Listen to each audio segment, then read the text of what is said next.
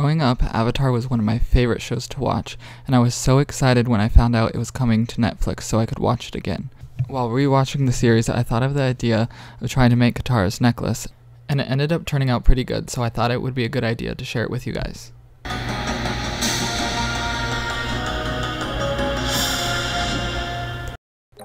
First, you're going to need to get the symbol found in Katara's necklace and print it out on paper. You can either find it online or draw it yourself using something like Illustrator or Procreate.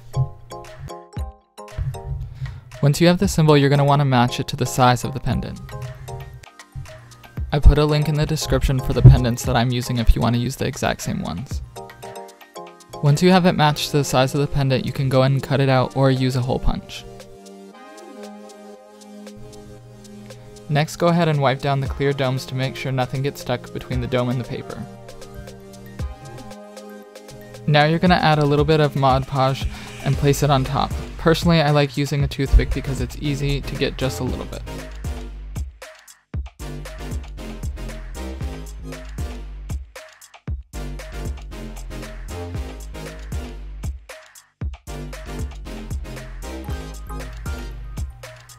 Now push down the dome onto the paper and spread out the Mod Podge and get out all of the bubbles.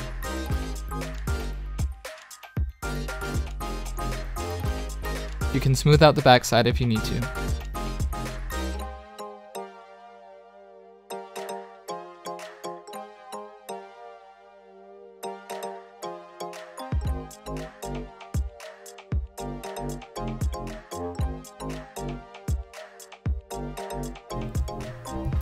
Once that is dry, add more Mod Podge to the back of the paper. You're going to add a couple of layers, which are going to protect the paper from the glue and keep the glue from discoloring the paper.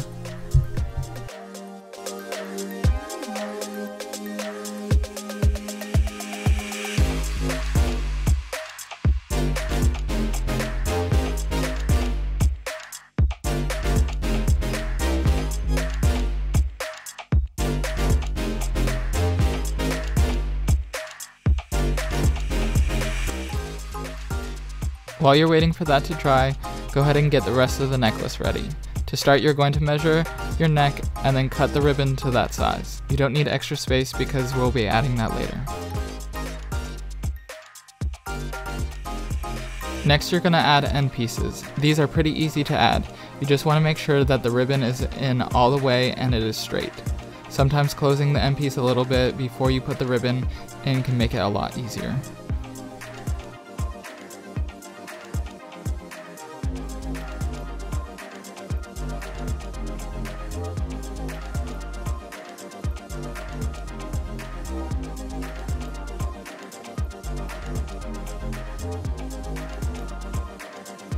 Once the ribbon is in place, you just need some pliers to clamp down the end piece.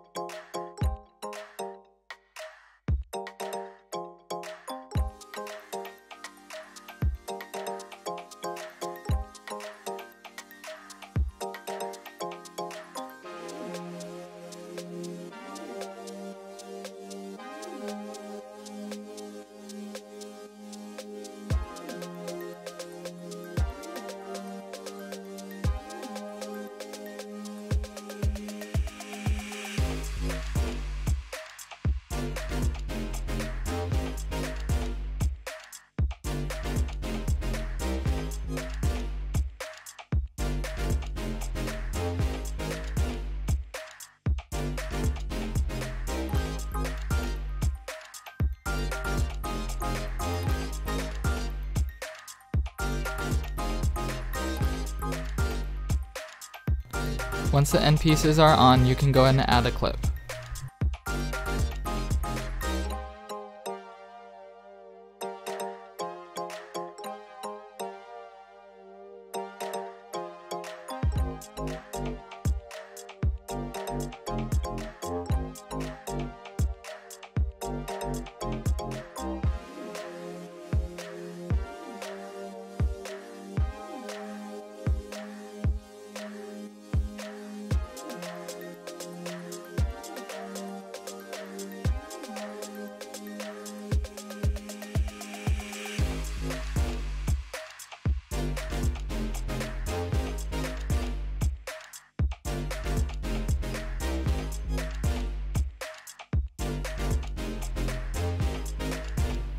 The kit also comes with chains like this one to make the necklace longer if you'd like.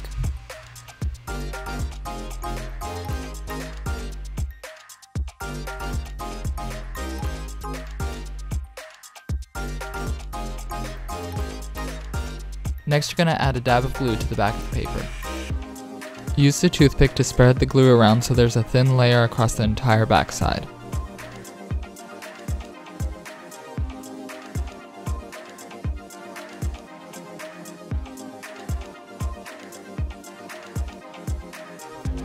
Next, you're going to press the dome into the pendant. When doing this, make sure everything's aligned first before pushing down. Once you push down, it's hard to adjust. Once you have it in the right position, go ahead and push down firmly and make sure it's completely flat.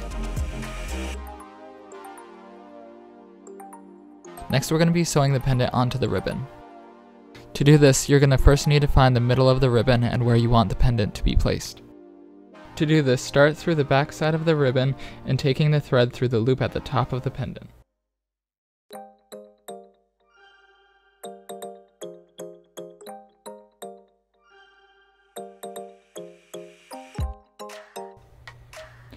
Then take the thread through the ribbon and tie 2 to 3 knots on the back side.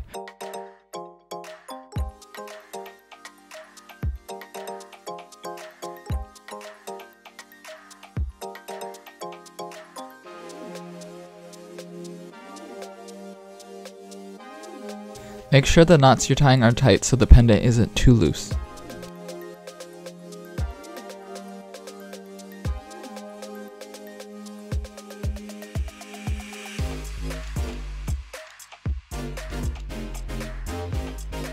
Repeat this process 2 to 3 times. Now you can go ahead and cut off the extra string.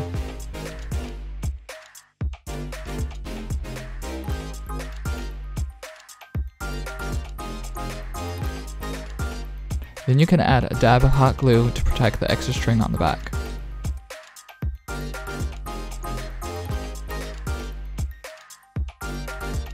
If you don't feel like making the necklace but still want one, you can find a link in the description below where you can buy one that I've made, so it will be the exact same one as the one in this video.